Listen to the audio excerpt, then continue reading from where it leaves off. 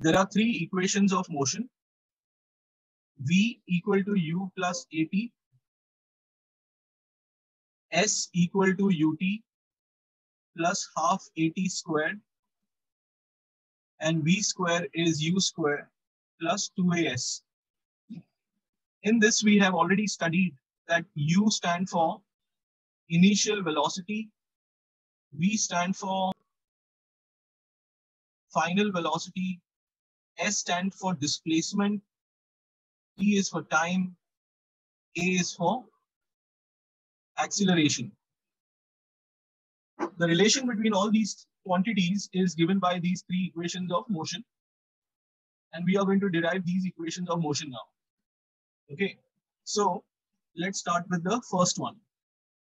Now for the first equation, what I'm going to write over here is the definition of acceleration. So acceleration is defined as the rate of change of velocity, which can be mathematically expressed as following: change in velocity upon time. Now this change in velocity is also written as final velocity minus initial velocity upon time.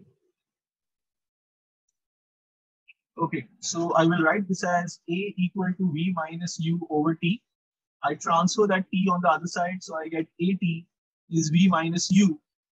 If I transfer that U on the other side, I'll get V.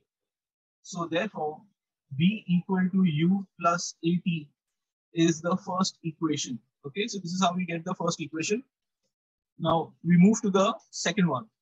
Now distance traveled is equal to average velocity into time. Okay, so this is distance traveled. Now there is another formula for average velocity, something that we have not used so far. That is final velocity plus initial velocity upon 2. Okay.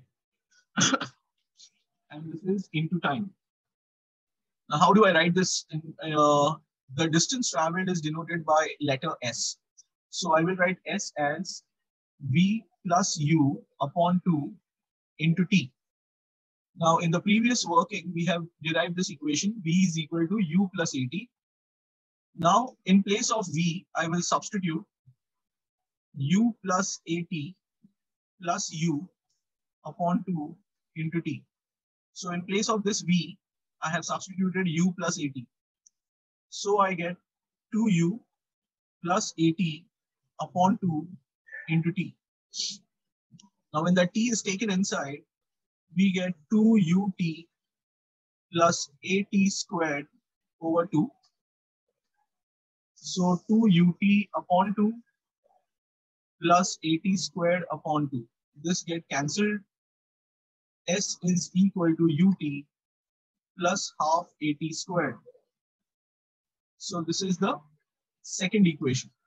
To derive the third equation, I rewrite the same thing what we have done for the second one. So that is distance traveled is average velocity into time. And S is equal to the average velocity formula is final velocity plus initial velocity upon 2. So again, I write it mathematically as V plus U upon 2 into T. I will take the help of the first derivation one more time.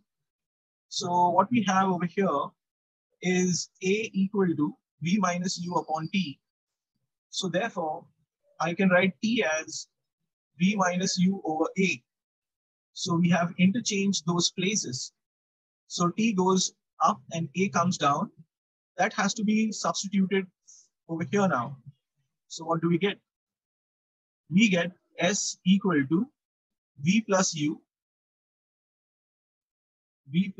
upon 2 into V minus U upon A. V minus U upon A. Now, this looks like a math formula. What formula is that? A plus B into A minus B is A squared minus B squared. So let us write down that S is equal to V squared minus U squared upon 2A. I transferred 2A on the other side, you get 2AS as V squared minus U squared. This also is taken on the other side. you will have u squared plus 2as as v squared. So we get v squared is equal to u squared plus 2as, and this is the third equation.